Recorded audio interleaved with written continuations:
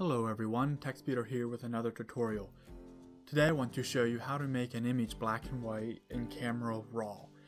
So let's first open up Adobe Bridge. Now I am running Photoshop CC 2017, but this is pretty much the same in the latest versions of Photoshop, so even if you have an older version, this should also work.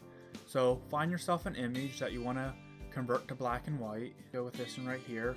You can either right click on it and go and open in Camera Raw, or hit Control R on your keyboard to open the file. So let's hit Control R and the file will open up. The first thing you want to do is drag your Vibrance slider the whole way to -100, and then also your saturation to -100.